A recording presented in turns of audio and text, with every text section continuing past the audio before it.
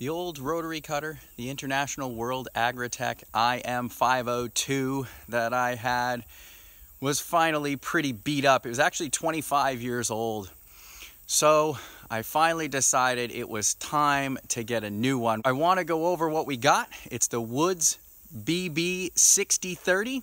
I just want to point out some of the features on it. It's a premium rotary cutter as opposed to a standard duty cutter like the old International. And so with this video, I just want to show you some of the features and some of the differences between the Woods, which is a premium cutter, and then the standard duty cutter that I had before. So this is the Woods BB60.30. This is their brush bull, their premium line of rotary cutters. They do have a sort of standard light duty line of rotary cutters as well. And this thing, quite frankly, is a beast. So one of the first things that I noticed about it is just how substantial the mounts are for the 3-point. I also really like that this is a slide through pin. This makes this rather easy to mount on the tractor because I can just back up. I get that link arm over there on the other side in and pinned. I can adjust the level on this one really easily so that I can line up, and then I just slip the pins in, good to go. Up here at the top link, again, super beefy. I mean, this steel is like 3/8 of an inch thick here. Really, really robust hinge. A lot of movement here that can be accommodated with this setup. This red piece here is actually a hanger for the PTO shaft. So it pins up here out of the way when you're using the cutter, but if you take the cutter off the tractor, you can swing this down. It'll hook right underneath there and hold that shaft up. Nice shielding here around the slip clutch. This comes standard with slip clutch protection for the drive line, which is nice. And the standard model has a rubber shielding up here at the front of the cutter. And then it's got a metal band shielding here in the back. A chain guard is an option. Next thing that's really nice with this is these bolt-on skids. So right now the cutter is actually setting all the way down on the ground, makes this a little hard to see. But this bolt-on skid actually sticks out a nice couple inches. Again, it's about a 1/4 inch thick steel, completely replaceable, which is a nice thing. And it also extends pretty far back down the side of the cutter, so it makes a nice bumper. Coming up top, this is a nice robust gearbox. This here is actually a dipstick for checking the gear oil level, which is a really nice feature. Makes it nice and easy to check the oil levels. You can see the marks on it. A lot of gearboxes just have a plug where you pull the plug, and if you're filled up to the level of the plug, it's full. But that's a lot harder to work with than just an easy dipstick that's simple to unscrew. Coming back behind it, this cover plate opens up and gives you access to the top of the stump jumper for being able to change out the blades. Woods actually has a system where instead of having a very, very large nut at super high torque on the pin, they have just a 3/4 inch that has a change mechanism that's a little bit easier to work with than many traditional cutters. Coming back by the tail wheel, you can see that the frame is nicely reinforced with this steel, nice and strong. And then the steel on the tail wheel itself, the forks here, nice 1/4 to 3/8 inch thick steel. So nice and heavy all around. The construction of the rotary cutter itself, you'll notice it's a smooth top, and that is super nice. I've put a few hours on this already, and it basically stays that clean. So water is able to run right off the top, and even back here where there's a little lip, there's actually, I don't know if I can show you, there's actually a little drain hole right there, which lets water down through, so nothing can pool on this. The structure is this tubular steel, which is primarily underneath, so really stout and strong to give this nice smooth top. Now Woods rates this cutter for 25 PTO horsepower as a minimum. This Ford 1700 tractor puts out 23 PTO horsepower, or at least it did when it's new. I may have lost some in the 40 plus years old that it is. but it absolutely handles this cutter fine. That's one thing I was a little bit nervous about purchasing this. However, I had seen some videos on YouTube where someone was running this behind a Kubota L2501, which has even less PTO horsepower than the 1700 does. So having run this now for a few hours, I've run it through grass that is waist high. I can drive through that going 2.2 to 2.8 miles an hour, and it'll knock it down no problem. It only overtaxes the engine or lugs the engine if you're doing that and going up a hill. In shorter grass, I can easily go 3.5 miles an hour on the tractor, and actually the cut quality is appreciably better. To get a good cut quality in tall grass, I do have to drive at slower speeds. So let's take this Woods BB60.30 back up by the barn, park it next to the old International IM502, and just take a look at the difference between this premium duty cutter and that standard or light duty cutter. Both 5 foot, both category 1 3-point, but there are definitely some differences. So here is the Woods BB60.30 next to the old International IM502 standard duty cutter. Things to notice right away: the framing on this all up top, no smooth top here. We had a storm last night come through. You can see the water pooled up there. That happens back there as well.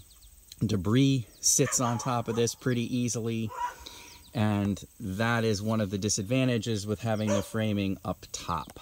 The IM502 never had any shielding here at the rear. It may have been an option, I don't know. This cutter never had it. It also doesn't have any shielding up at the front. And as we look at this, you can see the substantial difference in the height of these two rotary cutters as well. Looking at the tear wheel fork here, not nearly as wide on the steel. So you can just see that steel is much wider.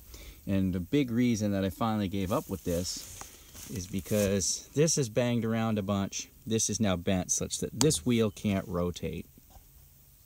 In terms of the 3-point, this is the only pivot you have on the IM502 compared to the substantial pivot that you have over there on the Woods. The A-frame here, this part is pretty substantial, but when you come down to the mount to the cutter, this steel is actually not as thick as this. And because this cutter has spent time mowing trails and kind of edging right up against trees, it does bang side to side. You can see this has bent here. You've got a little gusset there, but overall just nothing near as robust as you see right here. Looking at the skids on this, this is like 1/8 of an inch thick steel welded on. There's nothing sticking out beyond the edge of the cutter, and that only comes back about 6 inches compared to the Woods, where you've got the big shield right on the outside, and it runs all the way back, more than halfway to the back of the cutter. Cut capacity is up to 1 inch in diameter. Cut capacity is up to 2 inches in diameter. So there is a significant difference here. The final thing to think about with rotary cutters, which is a big reason I went the premium route, is a lot of times you do back up into things, right? So if you've got trees and stuff and you want to kind of get under the trees, you might back your tractor in underneath, and then you're pushing tall stuff over with the back of the cutter. This is nice and thick, almost 1/4 inch steel back here on the back of this structure. Yes, you will bend, and I already did bend a little bit, this shielding if you don't have the chain shield, or at least you risk that. But this is really robust and strong. Whereas this, you know, is like an 1/8 inch steel or whatever. And when you push back into stuff, it's just not that stout. So something to keep in mind if you're going to back into things. A standard duty cutter that you buy today will in essence be very, very much like this one from 25 years ago. And a cutter like that with shear pin protection on the driveline in 2023 goes for a bare minimum price of around $2,000. If you put a slip clutch on there, now you're talking price $2,500, $2,600 plus for something like this without the shielding front, rear, and 1-inch cut capacity. A premium cutter like this Woods BB60.30 is at least $1,000 more expensive than that. And in 2023, I paid $3,800 for this delivered. So there was a $100 delivery in there. I spent basically $3,700 on the cutter. It came all assembled. All I needed to do was adjust the tail wheel. So as you can see, when you step up to a premium duty cutter and pay the extra $1,000 to $1,300 more, you are getting more with it. It's got shielding on the front and the back. It's got those replaceable skid shoes. It's a much heavier mount to the 3-point. The Woods actually has a thicker blade. It's a 1/2 inch thick by 4 inches wide compared to a 1/2 inch thick by 3 inches wide. So there's just more steel in it across the board, and it is more robust. So you are getting what you pay for. All right, so that's an overview of what the Woods BB60.30 looks like in comparison to an old beat-up standard duty rotary cutter. Having seen the old IM502, I think you could see why I decided it was finally time to upgrade, given the bend on the 3-point hitch mount and the tail wheel fork. The blade's also not in great shape on that cutter. But anyway, let's get back to work and do a little mowing.